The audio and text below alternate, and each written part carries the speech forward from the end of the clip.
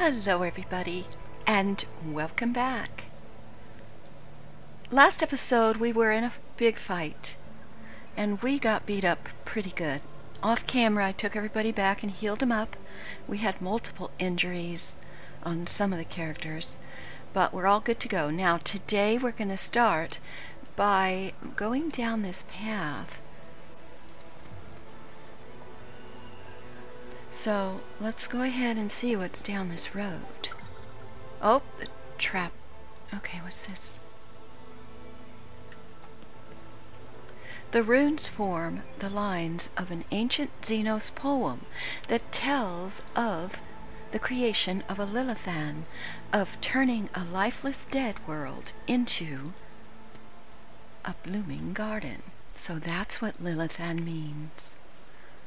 All right, Argenta, can you... Oh, she's going to do it. Okay, so Yerlit can undo traps as well.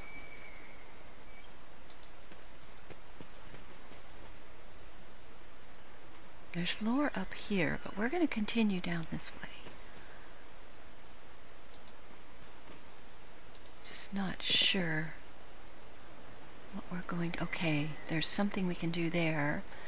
Now, does this path leads off that direction. Let's see if we can see what this does. What's up here? Okay, there's some gear or something up there. So let's go get that. We didn't make it. Let's try again, guys. There we go. Let's undo this. Oh, Argenta's gonna get that one.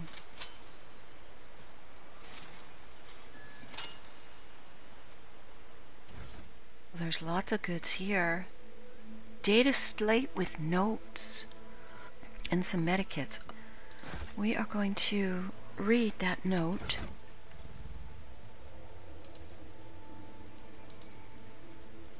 Kurt, I know it's been rough for you since the meeting by the ruins. First contact leaves an impression on everyone. But when I recommended you to the commander, I never thought you wouldn't have the stomach to process the truth. Think what you want, but I'm still your friend. I don't want anything to happen to you because of your own stupidity. I saw your bag with the packs of Nutribars that our lads brought from the settlement. If you thought no one would notice a couple of clips missing from Torben's backpack, you thought wrong. I want to give you a chance. Return the goods.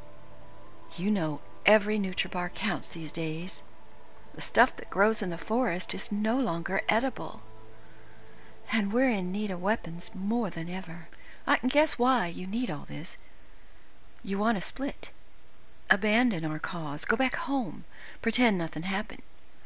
But I'm not writing this to appeal to your conscience. I just want to say that you're a marked man now, Kurt. After meeting the higher-ups, cutting and running is the worst thing you can try and do. They're watching those who've seen them. They won't let you leave. Let's talk. Just talk. You and me, in private. Let me know when you're in camp. Well, it doesn't look like he made it to camp. Now, he does have some stuff, also, some really good grenades. And we're going to give her that. What is this one? Crack grenade. Okay, we'll give her that, too. Oh, you know what? This is the servo that's following us, this guy. I finally figured it out. I wondered why we were being followed and why he was shouting out once in a while when we were in town.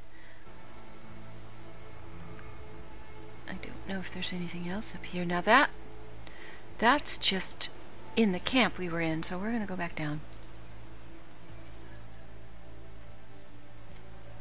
And continue on our way. Now it looks like there's some kind of a beach.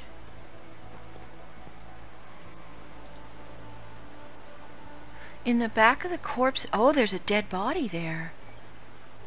In the back of the corpse's head, there's a strange narrow hole that does not look like it came from any conventional Imperial weapon. A hole like that could have been left by a thin blade piercing the skull. I wonder if that's Kurt. It has to be. There's no reason to go over there. It doesn't appear, so... Alright. Well, now we know for sure. Let's continue on our way.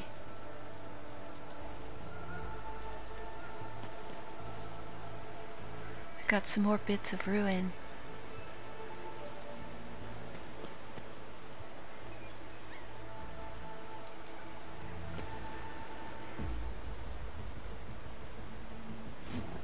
Oh no. Okay, we were ambushed. Of course we were. Let's start the battle. Now these guys are tough. We had to fight them before, but there's only 2 of them. So we should be fine. Alright, Awnya. We know they're gonna come our way.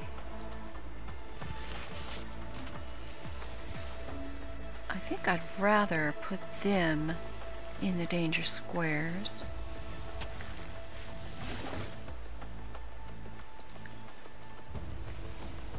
And hit that. And let's go ahead and debuff.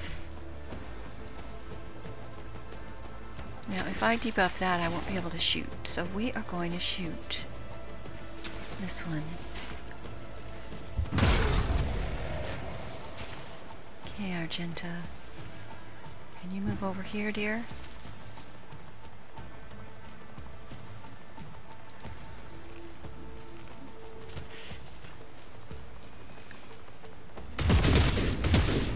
Oh! Let's run and gun.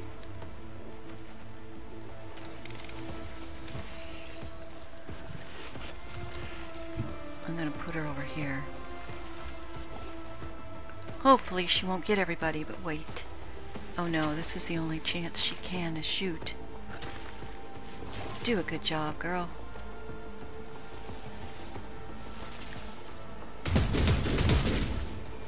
Okay, got him once.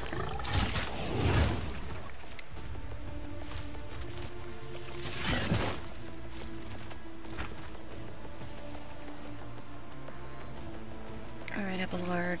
You gotta get rid of your gun.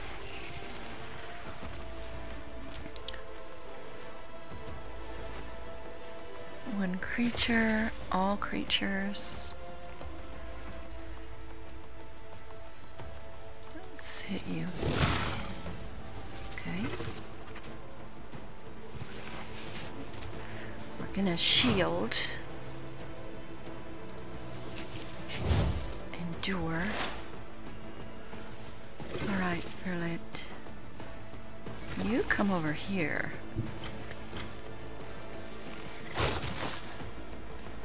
Oh no, she's down. That's not good. Okay. If you cleave... Let's see. Oh, you're not gonna cleave. You're just gonna hit.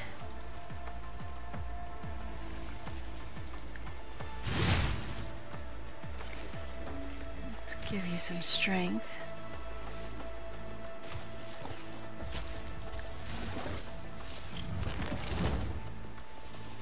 Give everybody some resolve.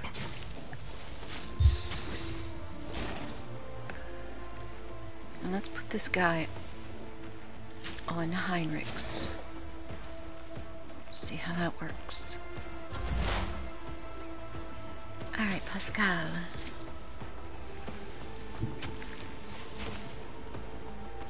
First, we're going to go ahead and put this on.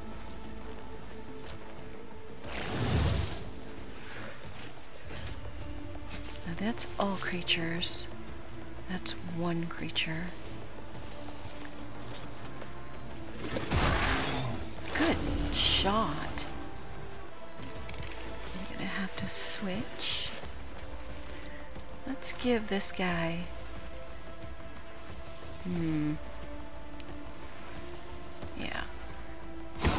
vision of death. And then we'll debuff this one.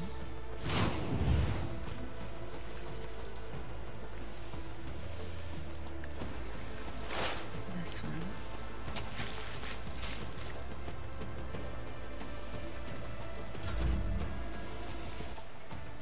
We first are going to have everybody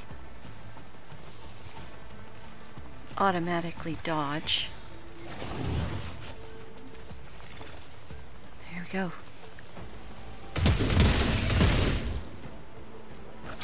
Not bad.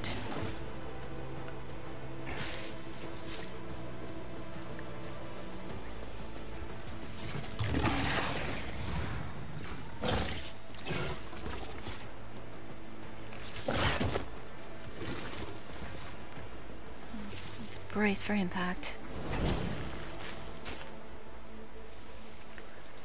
Cleave.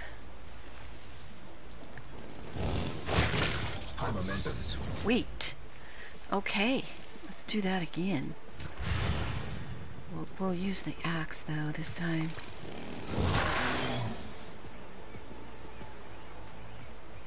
Again.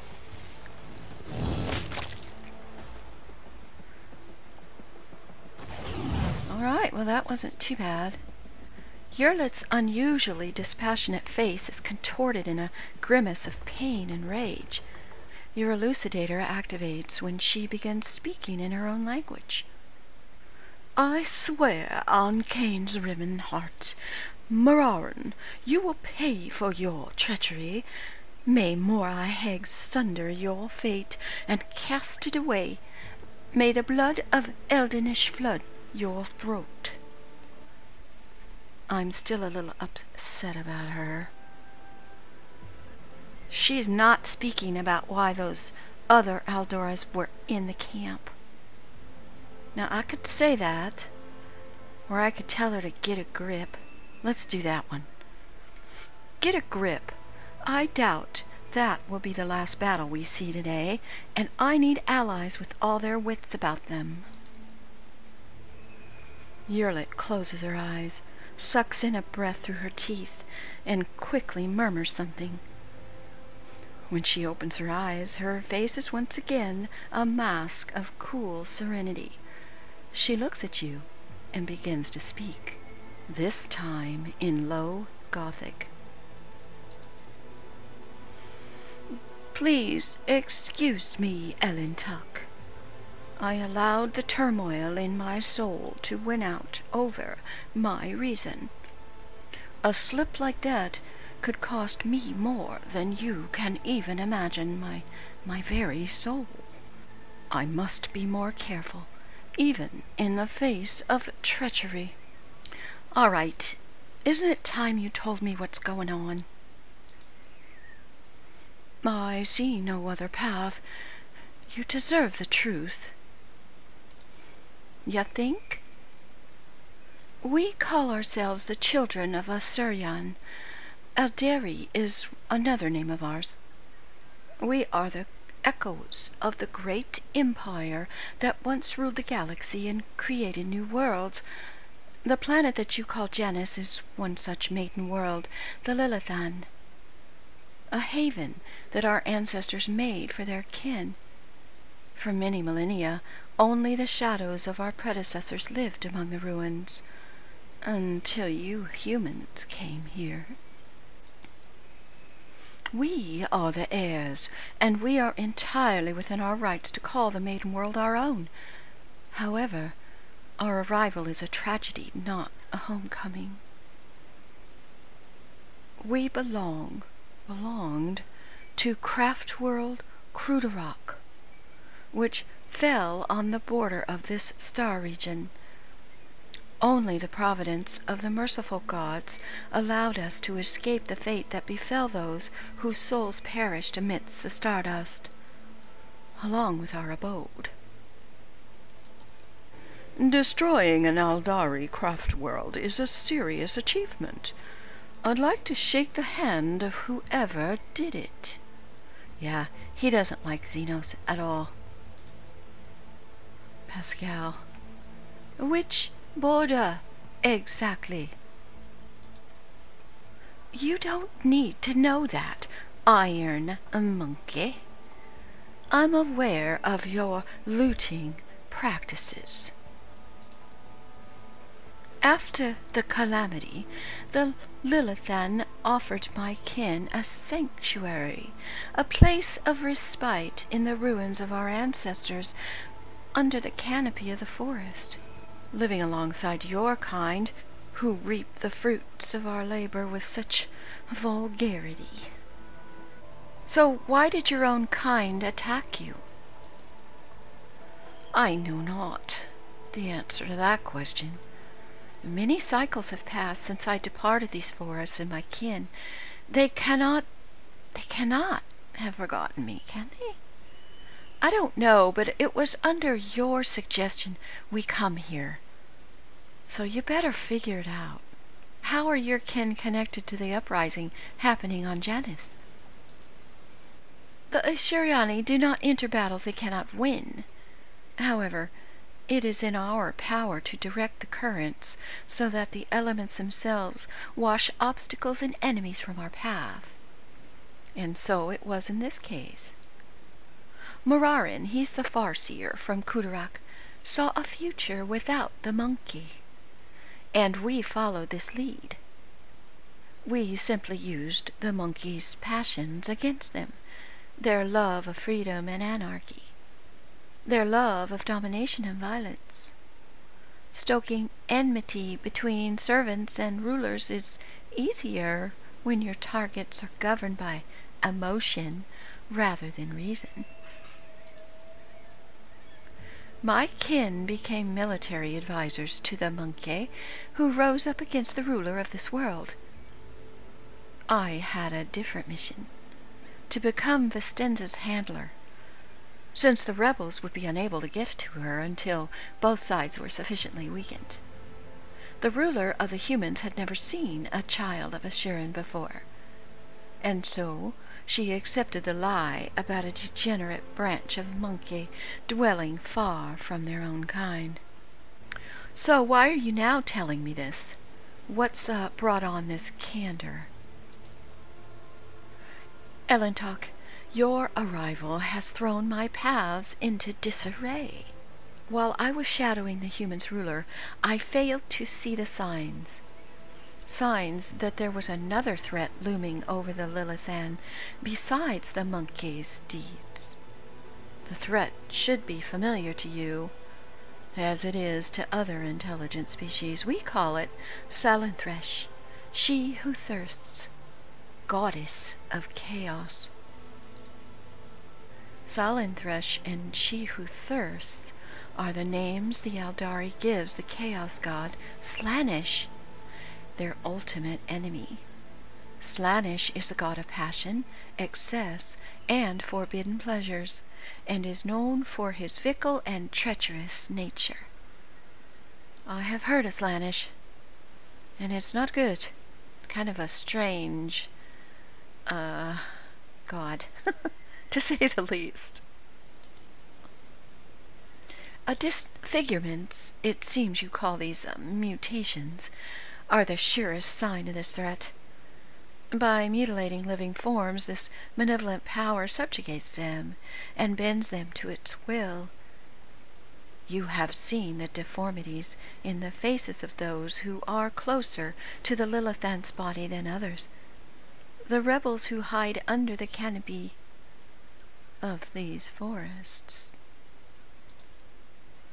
The Lilithan's world spirit senses this threat and resists as much as it can. The living things that inhabit this world are becoming its weapons, weapons turned against the monkey.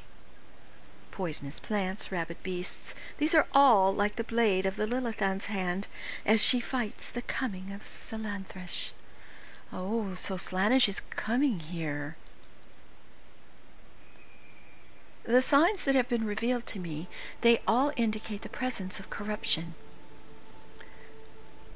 Tendrils of corruption may be spreading throughout the world spirit, poisoning it even as we speak. But for corruption to take hold of the planet so quickly requires effort, effort directed by the will of another. I believe Vistanza is in thrall to the will of Slaanesh. Oh, I thought something was off about Vistanza. That's why we put her under guard, although, that might not have been a safe thing to do for our guards. Abelard. What? Vistanza Fayet? The governor who has duly served the dynasty and the Imperium for decades? Awnya, I hope you will not stand for such slander aimed at one of your finest servants. Oh, I'm not really pleased with Vistanza either, Abelard. Maybe Vistanza is tainted from consorting with the archenemy. We will have to find out for ourselves, and we shall. Well, perhaps the signs I uncovered have failed to convince you. I pray to the gods that other proof, something more comprehensible to you, will emerge to sway your opinion. Slaanesh is deceitful and cunning. She subtly penetrates the soul, offering false perfection, luring victims into her web with promises of wicked ideal. The ruler of the monkey perhaps doesn't even know that her soul has been corrupted. Oh gosh, I hope it wasn't that thing, that element that we ran into when we were in the jungle on the other planet. Huh. Well, if we wish to meet the leaders of this uprising, we better keep moving. I don't want to discuss... Oh no, Heinrichs is damaged now. Okay, we have to get to the ship to fix him. I'm not going to worry about it right now.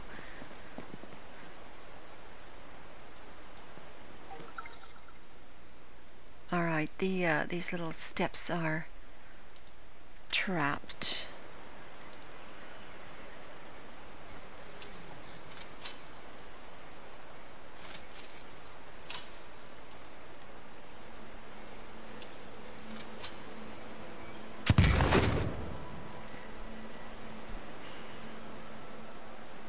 Somewhere. Oh, you know what? We didn't loot. Did they have? No, they didn't have anything. All right, let's. Ooh, we're at the ruins.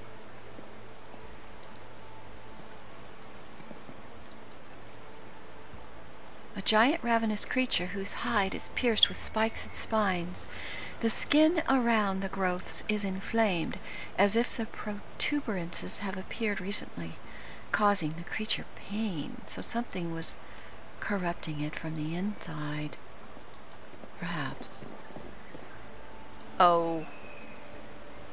We got more rebels here. We can speak to them. There's a named one. Okay, I'm gonna save. I guess we could try to speak to them.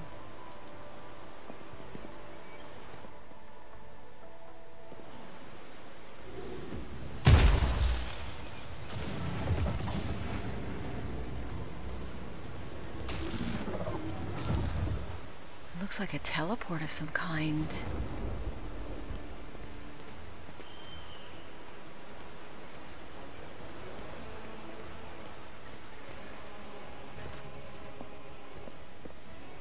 Oh, that's Muarin.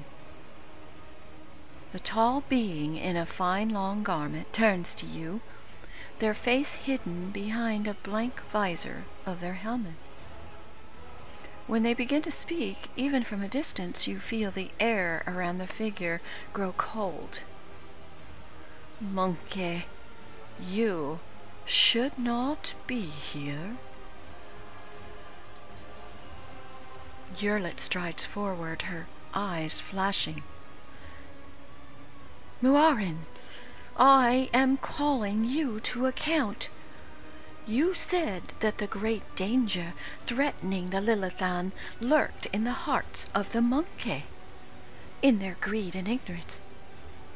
All the while another enemy was looming over this world, an enemy whose tracks you should have seen in things to come. Slaanesh. She who thirsts is threatening this world, and you hid it from us. Answer me, did you or did you not behold our greatest foe in the Lilithon's future? Did you lie to me? After Yurlit's words, the two tall Aeldari behind Murarin start moving. One looks around at the leader while the other lets out a cry, muffled under his visor. The rebel beside you cringes, as though the Aeldari speech causes him pain. He strains to say something, but Murarin makes an imperious gesture, and the soldier meekly straightens up and salutes, staring at the Xenos with slavish devotion. Okay. The robed figure inclines their head. Yurlit the outcast, you left the path that was set out for you. You brought unknown monkey to our refuge, and now you speak to me with unseemly anger. Your long wanderings far from Kudarak have altered your mind and tainted your sight. I'm not going to say anything. My wanderings are the path I have chosen for myself, far from the walls of Kudarak. I have seen and come to know things that no other Aeldari could, hidden away in a craft world their entire life. Why do you deny my words about Slaanesh? Is it because you were lying to me and my kin when you showed us the true path? This Elintok was the first person to discover the coming of Slaanesh, one of those whom the monkey called Chaos Gods. Without her, I would still be deceived by your words about destiny and the true future. Monkey revealing paths? This is ludicrous. Monkey brings pain and strife in our time, and for all time. How can you trust a monkey after what we taught you? After hearing the sorrowful song of the dying world? It looks at me. It was not chance that brought Kudarak down. Monkey destroyed our ancient home. Alright, since she's looking at me, I guess I need to respond. Let's see. I'm sorry to hear that your home was destroyed, but I wasn't there and know nothing of this calamity. It gazes at you intently. If these words had come from an Aeldari, I would have believed them. But you are merely a monkey, a plaything of your own passions. Any emotion that takes hold of your soul can drive out all trace of reason and honor.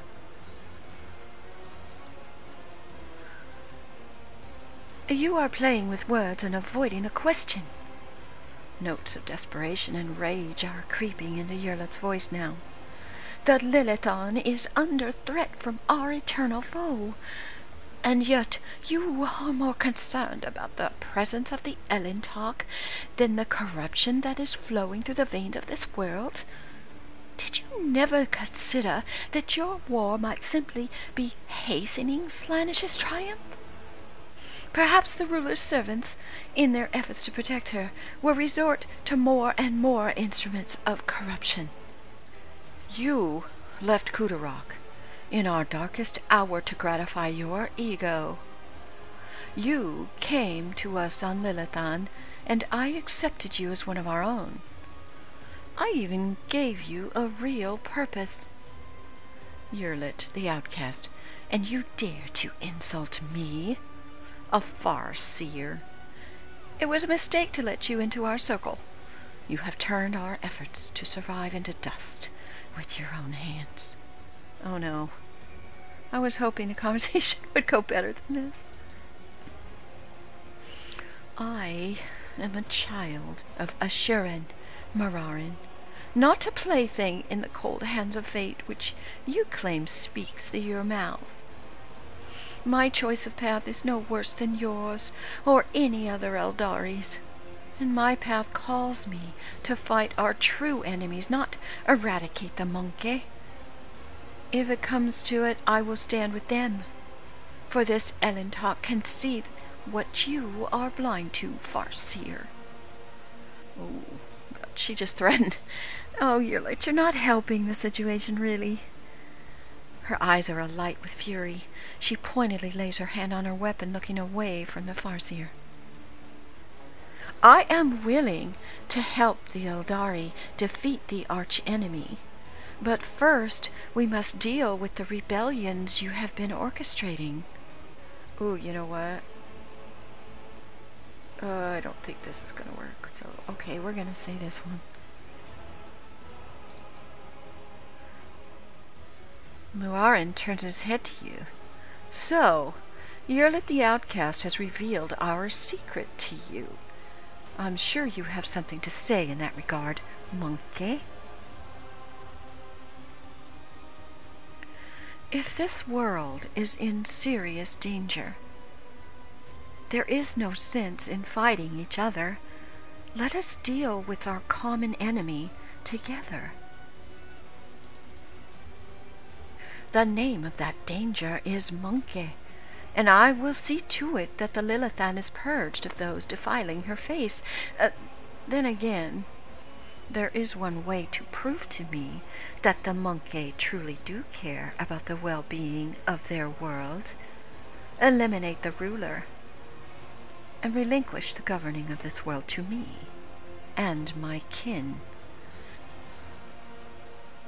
The Lilithan herself will stand as a surety for our agreement, as will your compatriots who live on it, and the profit that you will gain by tilling the maiden world.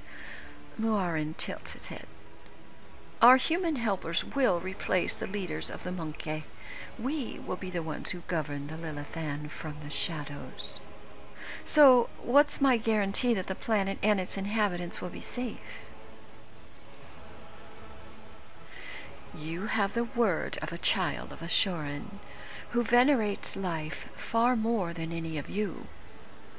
What is more, Monkey, I have not the slightest desire to inflict harm upon the Lilithan, the land of the Aeldari ancestors. I suppose my demands can be considered a gift for the likes of you. You could not wish for anything better than Aeldari stewards to rule over Monkey without bloodshed. Iconoclast, I have to do this one. I can't convince your kinsmen, but I know you are on my side. Will you help me save the Lilithan from the true enemy? Yerlit seems to freeze for a moment, and then she turns sharply to Muarin. Throughout all the cycles that I wandered amidst the stars, I was sure of one thing. Fate can be changed. Cling to your faith, Farseer, but I refuse to follow a blind man who is dooming his kin to a false hunt. I am going off on my own path with the Ellentalk. Muarin's voice rumbles like distant thunder. You will not defy your masters and betray the customs of the Kudarak again, outcast. Stop treating my path as if it were a curse. My path is not a mark of disgrace. It was what saved me from dying along with Kudarak, a death it was doomed to suffer by your empty predictions. You foolish wretch. You have exceeded my patience. Your path ends here and now. Here we go. Well, this is what we were supposed to do. Apparently we got an update on our quest. But we are going to save the game and pick it up next episode.